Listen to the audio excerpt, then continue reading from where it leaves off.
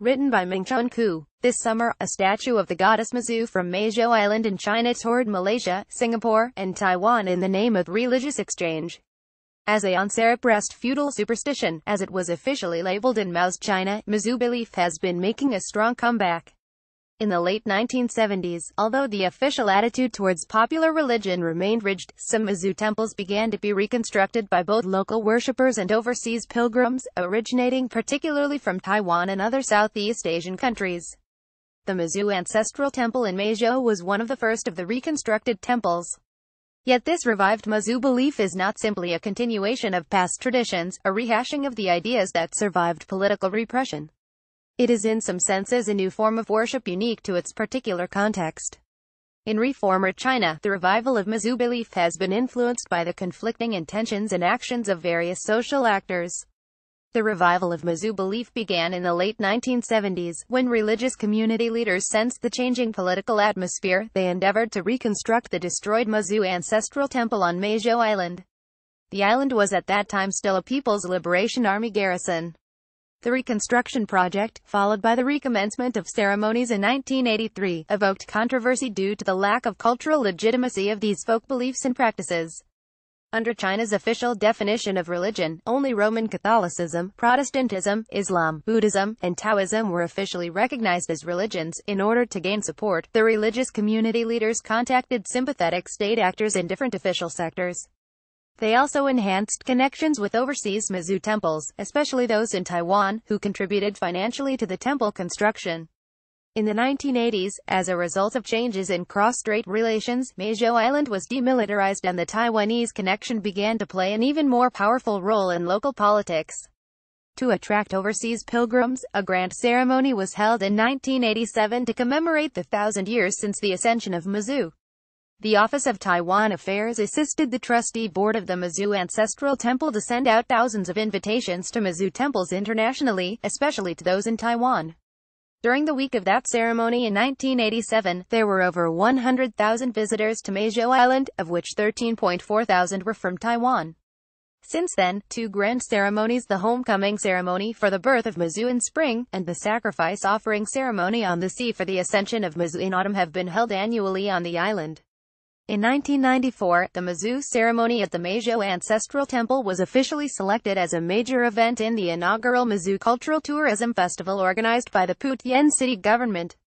In the following years, pilgrimages from Taiwan continued to grow in size and scale. Pilgrimages for these News-Mazu ceremonies generated momentum for the economic development of Meizhou Island. A submarine power cable was constructed across the Meizhou Bay for the 1987 ceremony, after which the whole of Meizhou Island gained access to electricity. In 1988, Meizhou Island was officially designated a tourism economic zone with the purpose of attracting tourism-related investment to the island. While these developments continued apace, News-Mazu culture was used in official terminology to downplay the religious implication of the pilgrimage. News-Mazu culture not only contributed to local economic development, it also served as a platform for cross-strait interaction as the China-Taiwan relationship continued to demilitarize. One of the major events of the inaugural cross-strait forum in 2009 was the News-Mazu pilgrimage to Meizhou Island. News-Mazu belief had become not just a revived popular religion embodying local identity and solidarity across international believer communities, it was also a tool used for economic and/or political purposes by non-religious actors. As the local government gradually reframed the meaning of the religious rituals and ceremonies, the religious community leadership on the island was simultaneously reshaped. In 1997, the chairman of the trustee board was officially made a town cadre. This newly appointed official was the eldest son of the charismatic female leader who had organized worshippers to rebuild the temple in the late 1970s. Under his decades-long leadership, the trustee board has managed a religious tourism business complex, with businesses including boats, buses, hotels, a tourism agency, a park, media agencies, etc. To improve coordination with the local administration, the deputy of the trustee board was officially assigned as the deputy of the administration committee of Meizhou Island.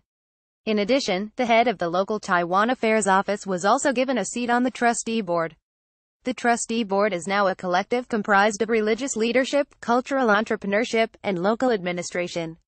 The board also seized on the opportunity for intangible cultural heritage listing, and successfully promoted Maizhou belief and customs as a China's item inscribed on the UNESCO's representative list of the intangible cultural heritage of humanity in 2009. This once illegitimate feudal superstition had become a part of China's intangible cultural heritage. Today, not only do pilgrims visit Meizhou Ancestral Temple and other temples in China, but the goddess Meizhou herself is also on tour. The religious tourism associated with Meizhou belief presents a case of evolving state-religion relations in the process of popular religious revival. While the state has gradually reframed the Meizhou-related rituals and ceremonies as a form of cultural heritage, the religious community's leadership has been reshaped by their engagement with the state. The trustee board of the Meizhou Ancestral Temple on Meizhou Island continues to further its role as the state's facilitator, not only in cross-strait relationships but also as an agent in the Belt and Road Project. The revival of Meizhou belief is a case of local believers engaging with the state. Mingchun Ku is an associate professor at the Institute of Sociology, National Tsinghua University, Taiwan. Image credit CC by Koika Wikimedia.Commons.